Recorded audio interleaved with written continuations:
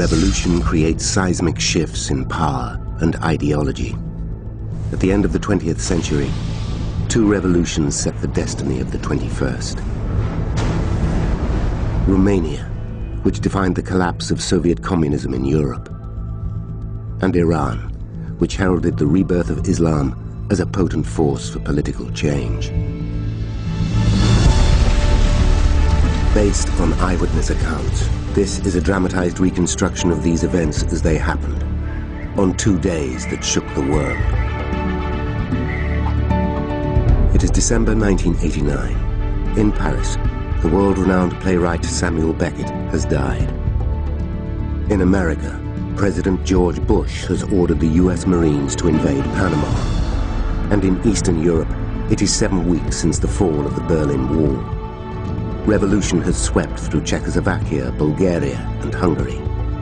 Romania is the last remaining communist state, but it too is on the brink of revolution. It is Christmas Day, 1989. For a quarter of a century, Romania has been in the iron grip of an oppressive communist regime. For the last week, the country has witnessed a violent wave of uprisings against its dictatorial leader, Nicolae Ceausescu.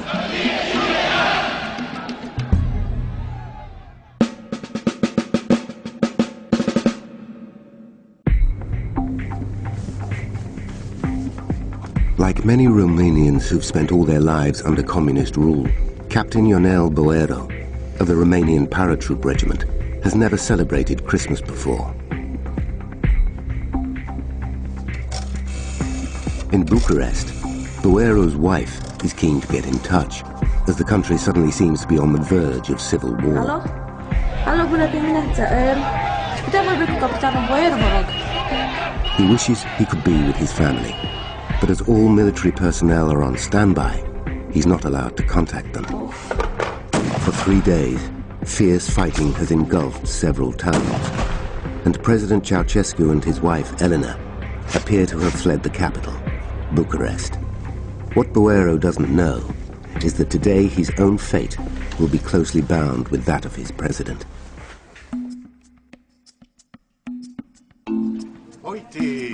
In a suburb of Bucharest, television director George Militaru boosts morale by bringing his team an unusual breakfast: coffee, freshly looted from Communist Party stores.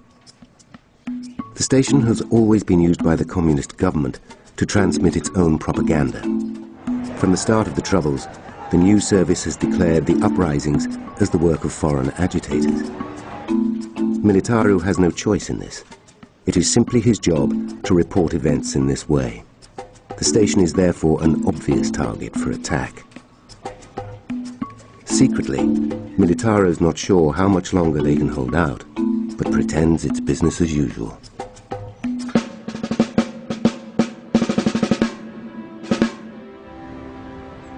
Contrary to rumor, the Ceausescus have not fled Romania.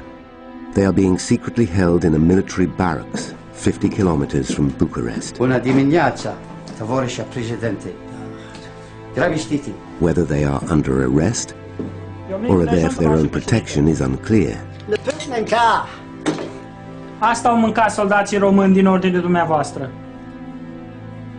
For the third day in a row, they refuse the standard army rations they were responsible for introducing. Elena is worried about the strain recent events have put on Nicolae's failing health. Nicolae suffers from diabetes and has bladder problems. The toilet facilities are basic. It is in stark contrast to the opulence they have enjoyed for the past 24 years. The Ceausescus are rumored to have millions stashed in Swiss banks. They have requisitioned royal palaces and luxury villas all around the country, which they have decorated in the style of Versailles. Most they have never even spent the night in. Now, they are about to pay the price for their greed and their vanity.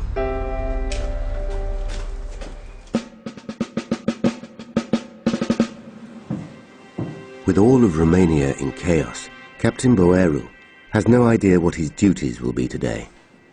A senior officer appears in the mess. Am primit ordin dal general Stanculescu. He asks for 8 men to volunteer for a special mission. He tells them that it will be for their families and for their future. Bouero feels duty-bound to sign up.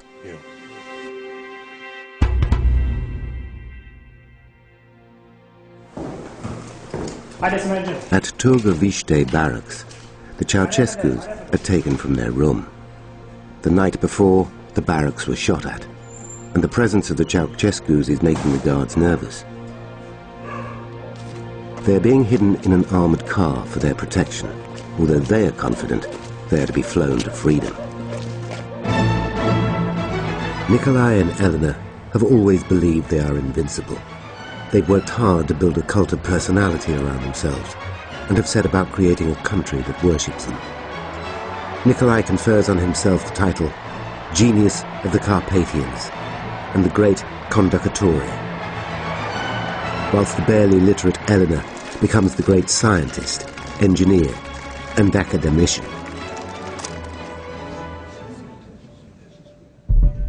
In contrast, ordinary Romanians are struggling. The economy has all but collapsed, people are hungry, and the secret police, the Securitate, instills a climate of fear. The touch paper has been lit on Romania's troubles a week before, when human rights protests took place in the provincial city of Timișoara. The army and Securitate forces opened fire on the unarmed crowd.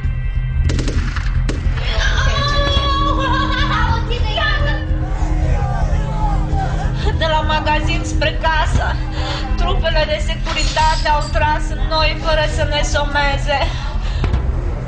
Under the command of General Victor Stanculescu, government security forces cause over 90 deaths in Timișoara. 2 days after the initial protests on the 18th of December, General Stanculescu is still ordering the shooting of those involved in the demonstrations. As Deputy Defense Minister, Stanculescu has won the trust of the Ceausescus. Nikolai himself ordered the general to take control of the situation in Timișoara, knowing that he would do so with efficiency and brutality. But what now cannot be done is to halt the rumors of genocide that follow in the wake of the massacre and which spread uncontrollably across Romania. On the 21st of December, and in direct response to the bloodshed in Timișoara, President Ceausescu prepares to make his first public appearance since the massacre. Ceausescu plans a morale-boosting rally of over 100,000 people in central Bucharest. He is confident that this will put an end to the crisis.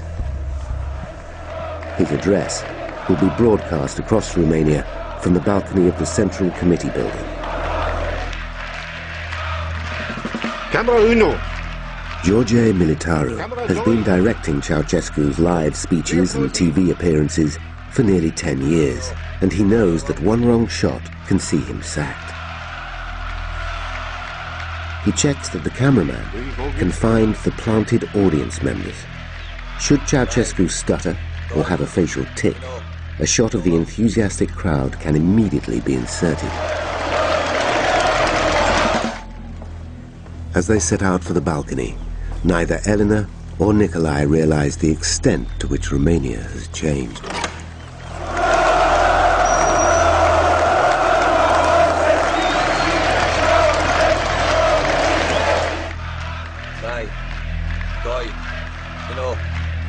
At exactly 12:31, Ceausescu begins his speech.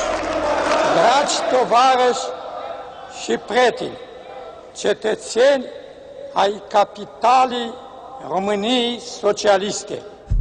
It was on this same balcony in 1968 that Ceausescu had his finest hour.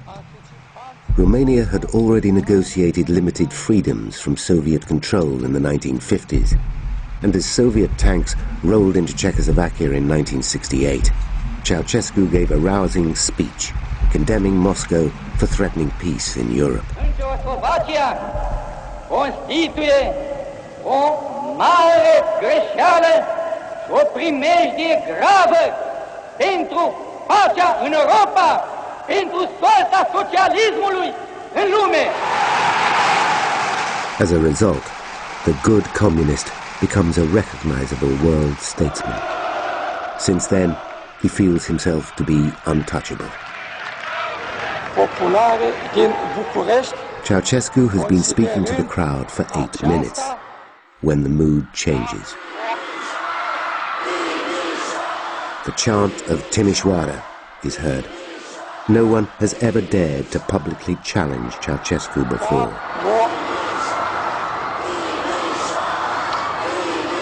He feels puzzled and anxious, and all of Romania can see it.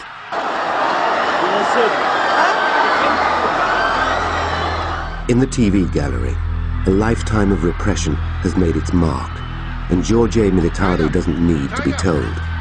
He immediately cuts the live broadcast.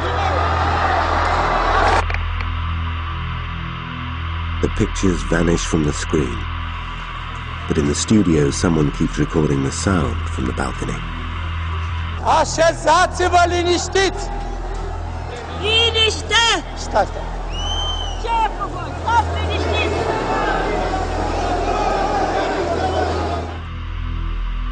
The damage has been done.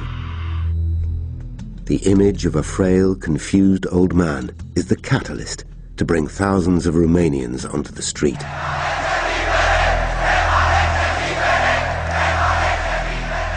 General Stanculescu's worst fears have been realized. His actions have made martyrs of the victims of Timișoara and have escalated the unrest. He's now in the spotlight, in danger both from the Ceausescus and the crowd. In the heat of the moment, he contrives a broken leg, hoping this will allow him to take a back seat during the unfolding events.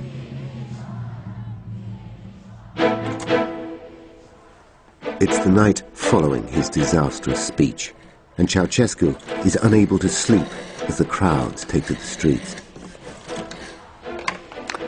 Domnul, pe Stanculescu. They cannot contact Stanculescu, and the army appear unwilling to follow orders to crush the protesters. At around 11 the following morning, the square is still packed with protesters hemmed in by troops and the Securitate forces defending the Central Committee building. The Ceausescus are still inside. At noon, the demonstrators storm the Central Committee building. They meet little resistance from the army, which is now clearly supporting them. Stanculescu appears and takes advantage of the Ceausescu's rising panic. He tells them they must escape the building, knowing that if they flee, they will appear guilty. He calls for a helicopter, but does not go with them, using his leg as an excuse. The crowd breaks into the lower floors of the building as the Ceausescus try to make it to the helipad.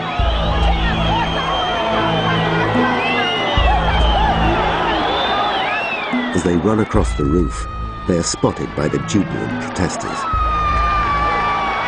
The overloaded helicopter struggles to take off. Aboard are Ceausescu, Elena, 2 advisors, 2 bodyguards, and the 3-man crew.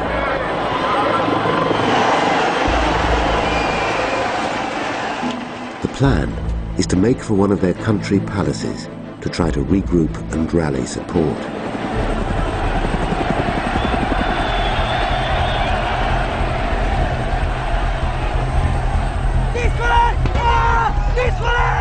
With the Ceausescus gone, the crowd turns its attention to the television studio, keen to use the power of TV to spread word of the growing revolution.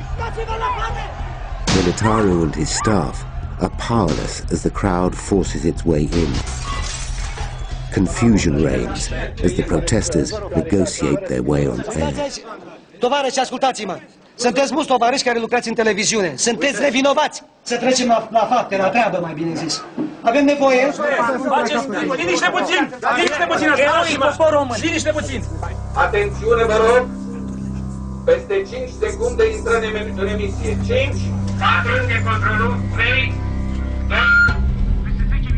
At 1 o'clock, The dissident poet and national hero, Mircea Dinescu, goes on air.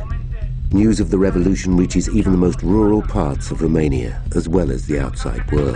Dictatorul a fugit!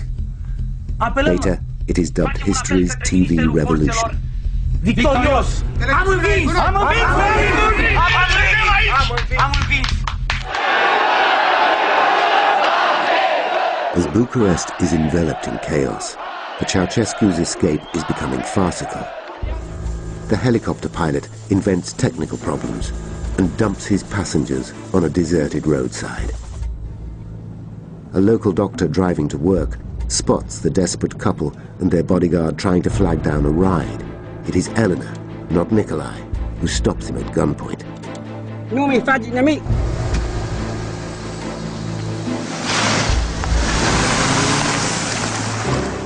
They're driven in the direction of Târgoviște.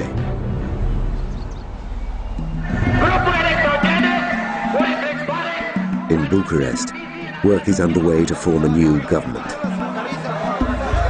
In an office deep in the Central Committee building, self-elected politicians calling themselves the National Salvation Front are trying to get hold of Stănculescu on the phone to secure the backing of the army in order to restore calm. But Stănculescu isn't answering until he knows what has happened to the Ceausescus.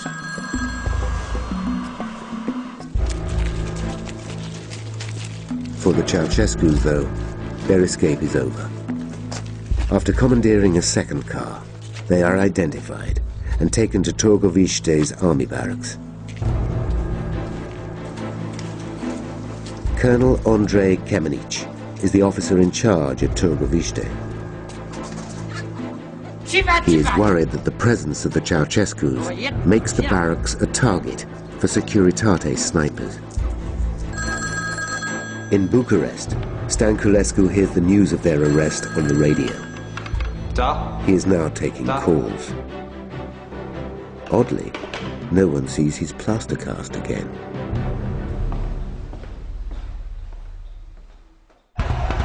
People are still unsure as to the whereabouts of their leaders. Fierce street battles erupt between the army, now supporting the revolution, and Securitate snipers loyal to the Ceausescus. The army and the people succeed in rounding up Securitate agents, who are then interrogated and executed. A counter-revolution begins to look less likely. On Christmas Eve, the National Salvation Front meets with General Stănculescu in Bucharest to decide the fate of the Ceausescus. They fear the Ceausescus may remain a rallying point for counter-revolutionary forces. In a stormy 3-hour meeting, President-to-be Ion Iliescu argues for a civil trial weeks later, while General Stănculescu argues for an immediate military trial. He eventually gets his way. He has his own ideas about what sort of justice the Ceausescus deserve. On Christmas Day, 5 helicopters land at Târgoviște barracks. General Stănculescu assembles all the personnel who are to conduct the military trial, including Captain Bouero and his troopers.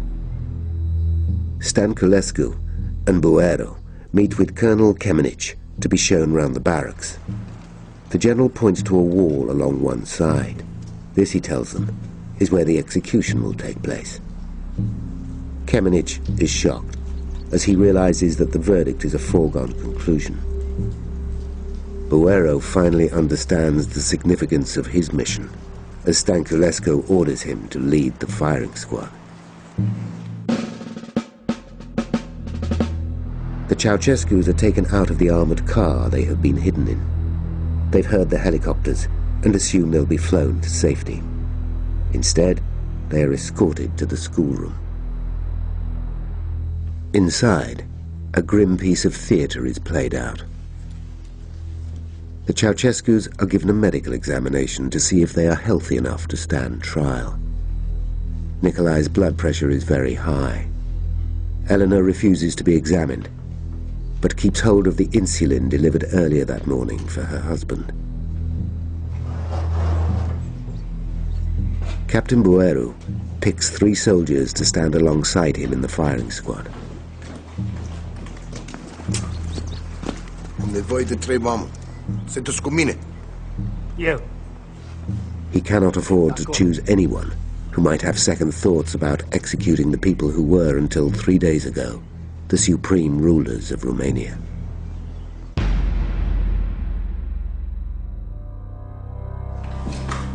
At 1 o'clock, the court is convened. It's the last throw of the dice for the Ceausescus, but they aren't playing the game. Nicolae refuses to recognize the legitimacy of the court and treats the proceedings with contempt. Nu sunt inculpat președintele României și a reprezentanților clasei municipale. The principal charges laid before them are genocide in Timișoara and theft of the nation's assets whilst forcing the people to live in poverty. Elena is outraged when the court strips her of all her academic titles. When asked to explain why he fled the Central Committee building, Ceausescu looks pointedly at the assembled witnesses. He begins to realize the devious role Stanculescu has played in their downfall. The court orders a recess to consider its verdict. The lives of Romania's leaders hang in the balance. Captain Bouero's firing squad waits nervously to see if they'll be needed. The judgment on the Ceausescu's 25 years in power takes only 55 minutes. Tribunalul, în numele legii și Ceaușescu Nicolae și Ceaușescu Elena, la pedeapsa capitală și confiscarea totală a averii. Și poporul român liber, nu cu trădători.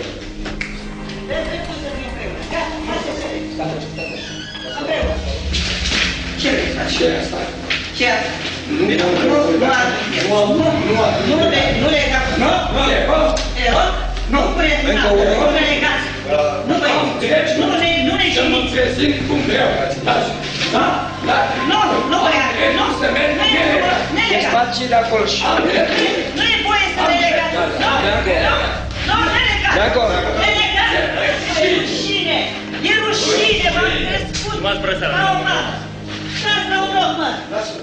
Ce e asta? Rupeți mâna! Dați-mi drumul la mână! Dacă bine! Dați-mi drumul!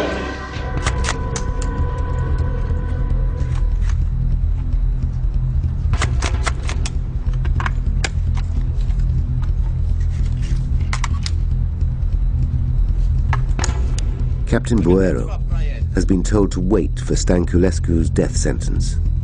But when Ceausescu emerges, Bouero's feelings get the better of him. Oh!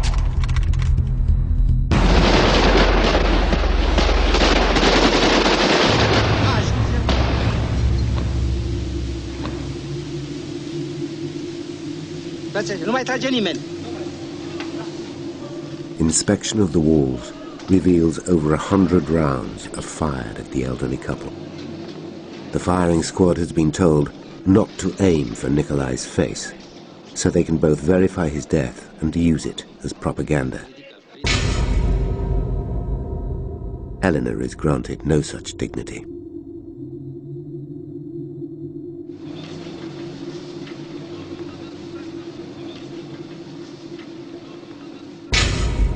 On Christmas night, the TV revolution delivers its gruesome climax. Viewers can see the graphic images of the Ceausescu's dead bodies.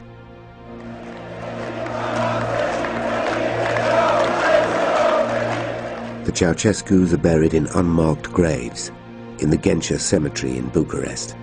Nicolae is the only head of state to lose his life during the purge of communism from Eastern Europe. The first democratic elections in 25 years are won by the National Salvation Front, led by Ion Iliescu.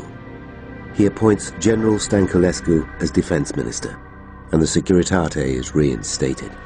Opposition politicians, newspapers, and public demonstrations are all violently crushed. It It is the 15th of January 1979. In Britain, the dead are lying unburied and rubbish lines the streets as a national strike grips the country. In Pennsylvania, an emergency is declared following a radiation leak from the nuclear plant at 3 Mile Island. And in Iran, months of unrest have caused a